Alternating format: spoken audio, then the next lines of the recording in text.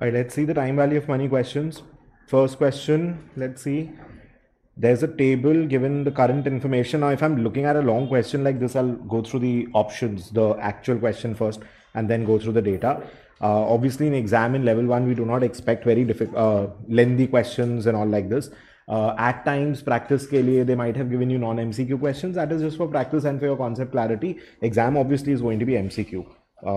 So you don't have to worry on that. Let's see, based on the information in the table, explain difference between interest rates on investments 1 and 2.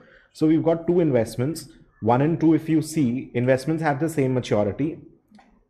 Investment 1 has a higher liquidity or liquidity risk? Liquidity. So investment 1, if I'm comparing with investment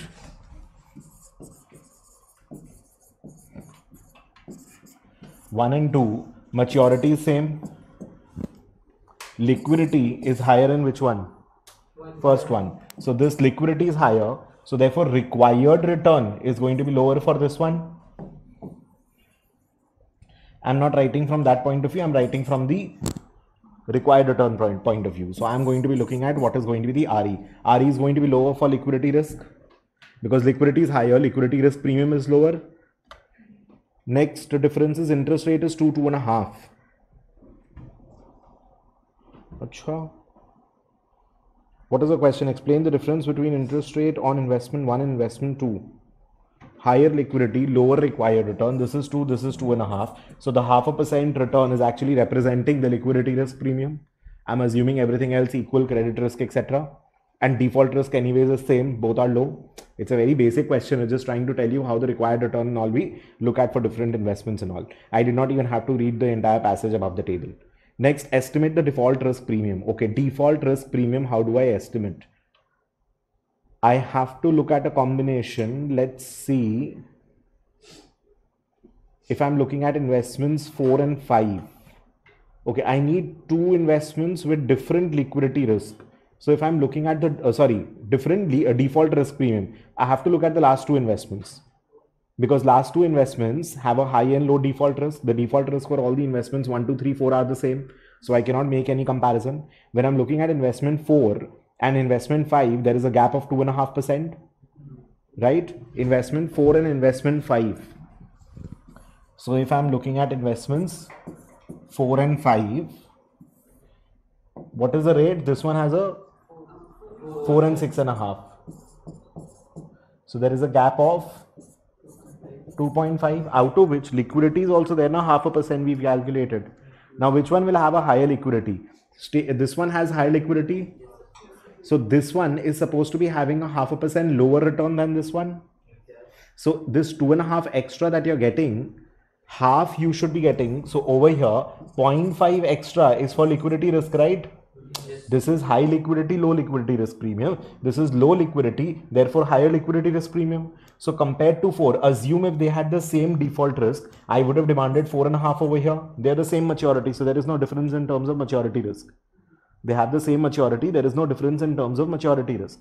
I'm going to be demanding, instead of 4, I'm going to be demanding 4.5% over here. Yes or no? Yes. Everyone? But I'm actually demanding 6.5. So therefore this 2% extra is because of the default risk premium. Because otherwise there is no difference between the two security. They have the same maturity risk. So same maturity risk premium.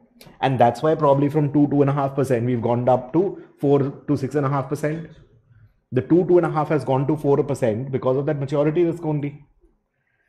Let's see, next line, calculate the next part of the question. Calculate the upper and lower limits for the interest rate on investment 3. Okay, lower and upper limit.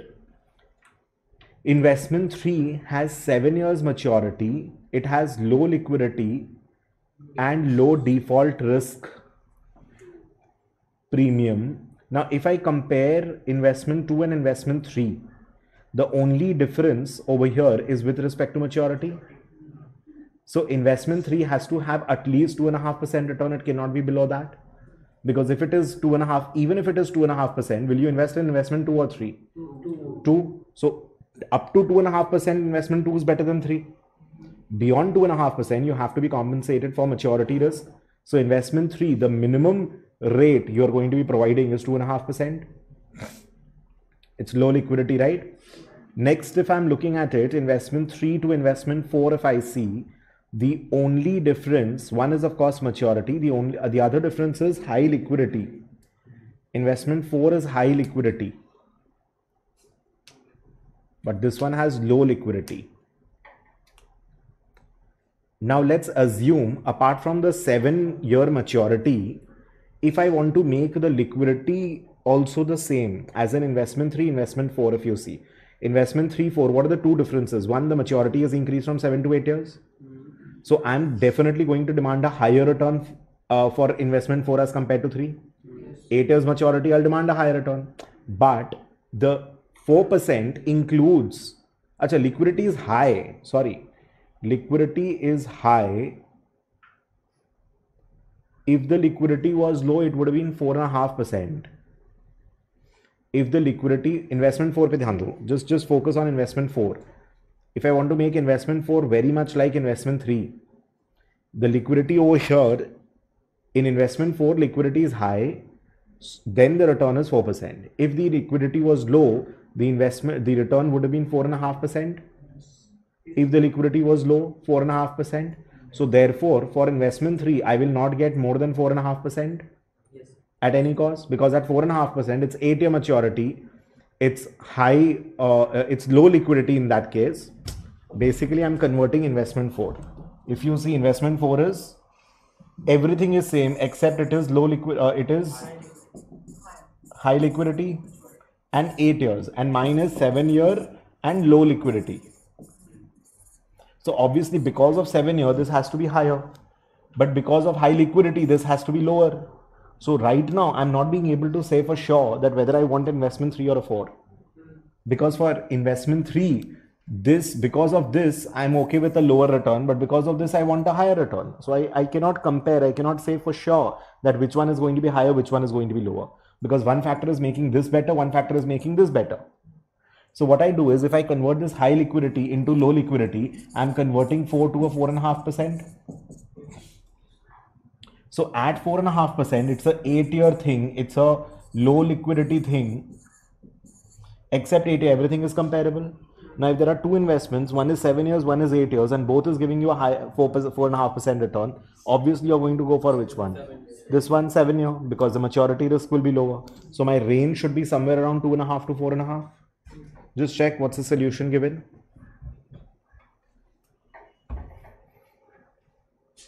For all the three, is it okay? Right? Comfortable? We'll move to the next question. I wouldn't categorize this as a very easy question, especially the third part, but it's okay. I mean, just to warm up so that you guys get comfortable. Next question.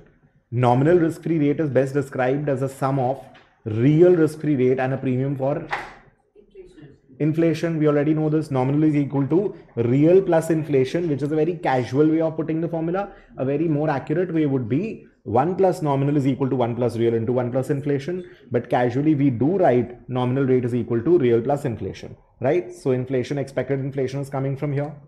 Actually, I don't want to confuse you right now, but it's given expected inflation over here. Now understand a little bit over here. Say suppose, I'm just giving you a little extra over here. You'll study this somewhere or some subject or the other later. You'll be looking at this part. Today is time 0. This is 1 year. Suppose I invest 100 and assume I want a real rate of 3%. Okay? I want a real rate of 3%. My inflation is, let's say, 4%. Okay? This is your inflation. So therefore, I'm demanding 107 over here. Ignore the 1.03 into 1.04 part right now. 3 plus 4 approx 7%. So 100 investment is supposed to become 107 at the end of the year. Out of that 107, 4 is going to be inflation. So 103, 3% is the extra I can buy. But that is only possible if the inflation rate is exactly 4%.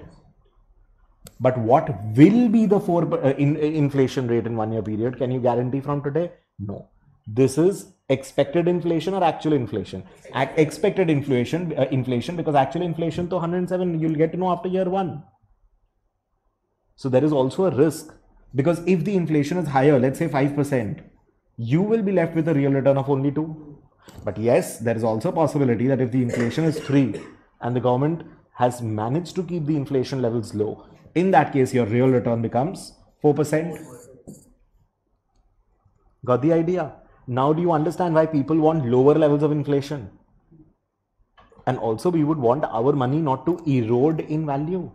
The same 1,000 rupee, 2,000 rupee note that is lying in my wallet, is the value of that is going to change without me doing anything wrong. At least over here in India, we do not have that level of printing of currency that has been done in the US, because of which they are facing really very bad levels of inflation and bad monetary policy. Right? So expected inflation. That's why it's nominal is equal to real plus expected inflation. Got it? Next question. Which of the following risk premiums is most relevant in explaining the difference in yields between 30-year bond and 30-year bond issued by a private issuer? Of course, it's very easy. Okay, I would want to go for default, but I was thinking, the first thing that came to my mind was default risk. So when I'm looking at a 30-year treasury security, that is a US government bond. So the government bond will be risk-free because they can always get the money printed, which they have been doing very wonderfully well. So that is there. And the 30-year bond issued by a small private issuer, there is a probability that a private issuer, small private issuer, can default. The probability of a Infosys or a TCS defaulting is low, and a probability of an XYZ private limited company defaulting is higher. Smaller company, lesser resources. Infosys and also, so many analysts are analyzing it. If there is any kind of a problem, people will try to bring it out. There's more public data available.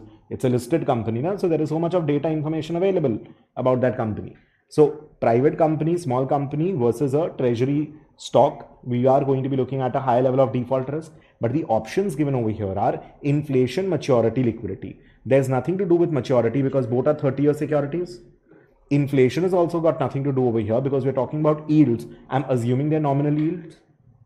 Both are, and there's nothing mentioned that one's return is real terms, one is inflation, etc. terms. Liquidity is going to be a challenge. Obviously, a private small company's bonds or loans are going to be more difficult to sell than a US treasury bond. A risky security will be less liquid, no? A risky security, any which ways, is going to be less liquid. Tell me, comfortable? So liquidity. But if the same question had default and liquidity both as options, so if I give you an option default, liquidity and maturity, let's say, your answer will be default, because the default is a much more important factor as compared to this. Got it? And second, if I give you the option default, liquidity, both of the above, then the answer is going to be both of the above. Getting it?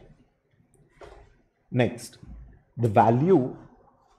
Acha, I'll pause once.